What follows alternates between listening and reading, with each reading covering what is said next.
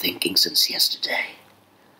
Now, I'm contemplating my next words, my next move, my next candidate. I'm definitely in a dilemma of choice. What have they done to me?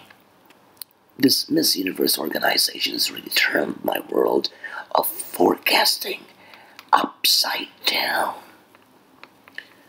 How on earth I would be able to reduce my top 15 to top 12? What if I just make a smaller kind of this stuff? Put all the names of candidates and the first 12 which struck will be on my list. What do you think?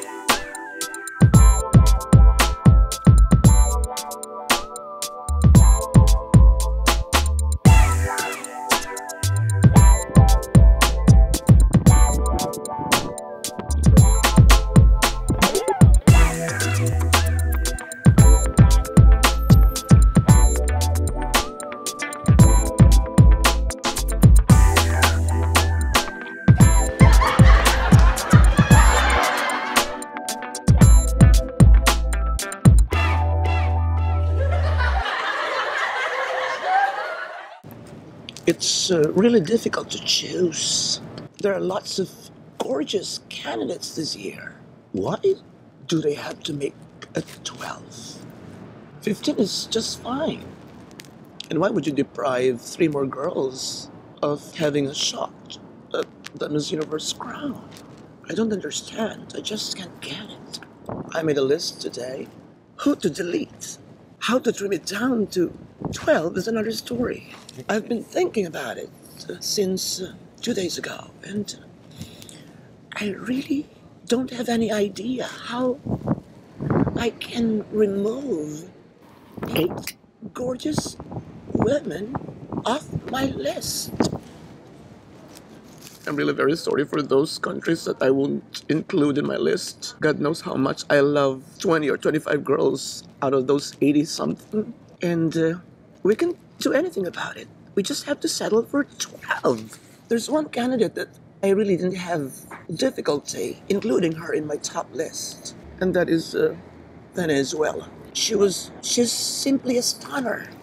And she really competes. She's really very determined, and that determination shows in her every move. Philippines is undoubtedly gonna be included in the top 12.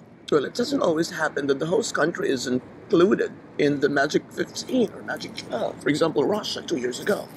Miss Universe was held in their country, but Miss Russia didn't make it. But I think Philippines is definitely going through. She's gorgeous. She's simply charming. She's not over the top. Just, just a little more punches.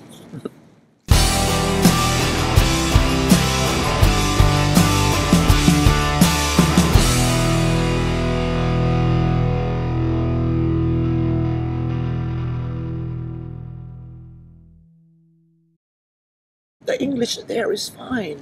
The problem now is the information. It was not true. It was false. Venezuela got the most elusive back-to-back, not in their own country. Maybe Maxine was not really thinking about that. Maybe it's her English again. Maybe what's in her mind is different from what comes out of her mouth. I don't understand a lot of Filipinos. They would bash those people who would want her to speak in any language that she's comfortable with, particularly Taglish. It is very clear that she is more comfortable in Taglish, and why don't let her use it to explain her views? I don't see anything wrong with speaking in Filipino mixed with English. The topic of whether or not to get an interpreter from Maxine Medina has gained a lot of interest from viewers. It has pushed my 5-month-old video from 55,000 views to 150,000 views in just 5 days. She has to get used to it. She needs to get used to an interpreter. The moment she wins, she will represent the country to the whole universe. She will not only a beauty queen, she will be an ambassadress of Philippine culture. And she would definitely go through with what Pia Wurzbach had gone through. That you're going to be interviewed by a lot of media. You're going to be invited to attend press conferences and speaking engagements, ambush interviews, CNN's fast talk. And she has to relay essential information, not only about herself, but about anything. And I'm afraid she can't do that. Or it's not because I don't like her. I love Maxine, but it's just that, let's admit the fact that she just can't do it. Speaking in Filipino on the Miss Universe stage will not only give us pride, it is greater than any crown she could have. It is greater than the Miss Universe crown because you're gonna let the whole universe listen to your beautiful language. It will be the very first time, and she will definitely be an icon in the Philippines. The moment she wins, every Filipino will be teary-eyed. I may cry. I think this is the right time. It's not about Maxine. Even if Maxine speaks English fluently, I would still suggest that our candidate speaks Filipino. There's no other time. Again, I am reiterating this. Even if Maxine speaks English fluently, the need to speak in Filipino is now. Sierra Leone, I think, well, not all first-timers make it through, but I think Sierra Leone is different because she really is gorgeous. She stands out, in some instances. And she comes off as strong and determined and very competitive. Her figure is just right for her frame, and she speaks confidently. She has a very wonderful story to tell. There's never been a black winner for a few years now. I think she'll make it through. Another possibility is that a back-to-back win for India. Not the back-to-back win that we have in our mind. It is with reference to Miss India's winning the Miss Universe 1994, which was held in the Philippines. That was Sushmita Sen. And India might do it again on a Miss Universe stage in the Philippines. It would be a back-to-back of sorts.